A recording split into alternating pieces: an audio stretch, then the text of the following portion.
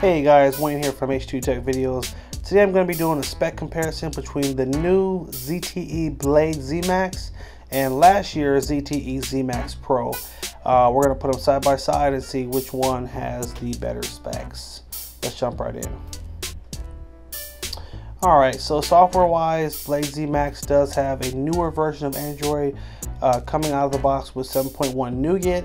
The ZMax Pro did come out last year, so it does have 6.0 Marshmallow. I'm not sure if it's been updated to Nougat, so that's definitely something to look into. But this is just stock how it came out of the box. Screen wise, it's going to be the same. Still a 6-inch full HD display. Now camera wise, this is where we definitely get some difference here with the upgrade. You're getting an 8 megapixel front camera on the new ZMax versus a 5 on last year's. You're also getting a dual rear camera, 16 megapixel and a 2 megapixel dual camera on the back.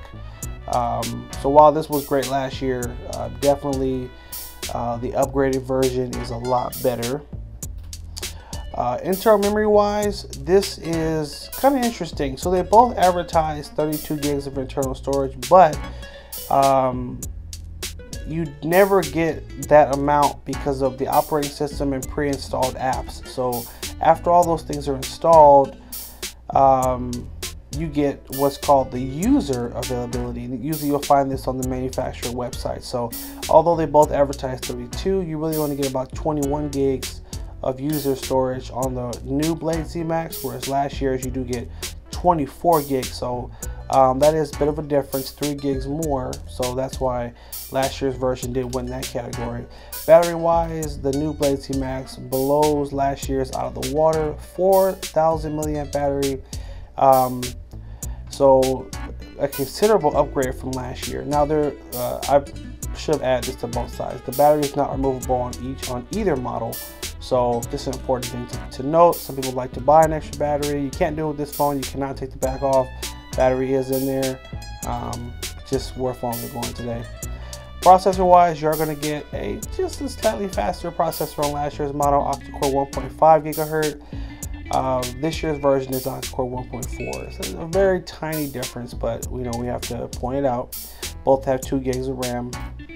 Weight wise, last year's was a bit heavy at 6.7 ounces.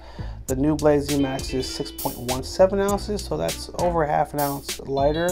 So definitely an important thing to point out there. Extra features, they both have fingerprint scanner, but now you are getting a dual camera as well. So that definitely makes the newer version a little bit more appealing with the extra features. Alright, in price, we always base the prices on Metro PCS prices because that's where you get the best deal on these phones. The regular price is $179 for both. The ZMax Pro did go down to basically $100, and ZMax is $129. So price wise, last year's model of course will win because it's last year's model. It has been discounted, but it's still an incredible price for all that you get with the ZMax there. So ultimately guys, this has been our spec review, just kind of putting them side by side so you guys can see how last year's model stacks up with this year's model.